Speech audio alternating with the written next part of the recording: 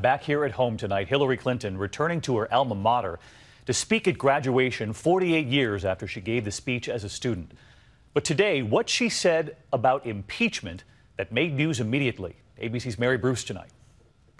It was a familiar stage for Hillary Clinton back at her alma mater, Wellesley College, 48 years later to again deliver a graduation address.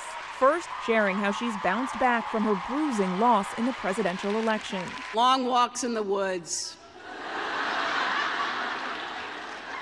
organizing my closets, right? I won't lie, Chardonnay helped a little too.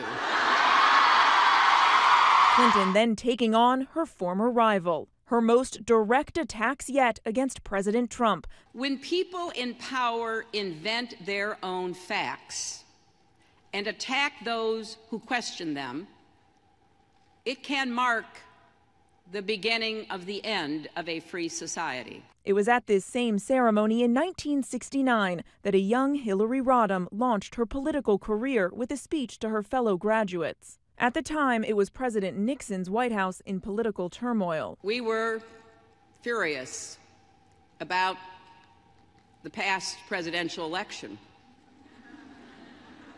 of a man whose presidency would eventually end in disgrace with his impeachment for obstruction of justice. But here's what I want you to know. We got through that tumultuous time.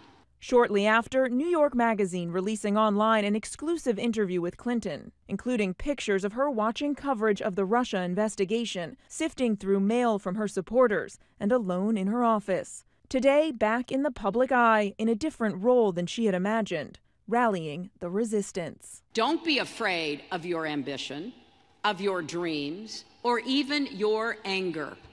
Those are powerful forces, but harness them to make a difference in the world. And so let's get to Mary Bruce live on the Capitol tonight. Mary, Mrs. Clinton signaling that she'll continue this role of rallying what she calls the resistance. Yes, and David, Clinton has now formed a new political group called Onward Together to help fund organizations that resist the president's policies. David, she's going to keep at this. Mary Bruce with us live tonight. Mary, thanks. We're going to